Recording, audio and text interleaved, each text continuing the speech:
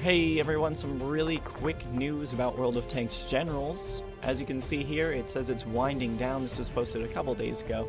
But if you don't know, the closed beta is now going to end on April 29th. If you were a beta tester and you've played at least 20 battles, PvP battles that is, you will get this card. You get the Tetrarch. It has 1 resource gain, it costs 3 to play, 1 attack, 5 defense, but when it attacks other light tanks, it does 4 damage total, so that's a super awesome card. It says here it will be on the account indefinitely, and you'll be able to play it when Generals is released. And that's it. That's all that's known. So as of right now, you have 1 week left to be playing Generals. Get your feedback in, and that's it. And when I know more, I will let you guys know as well. Thanks for watching, and I'll see you in the next one.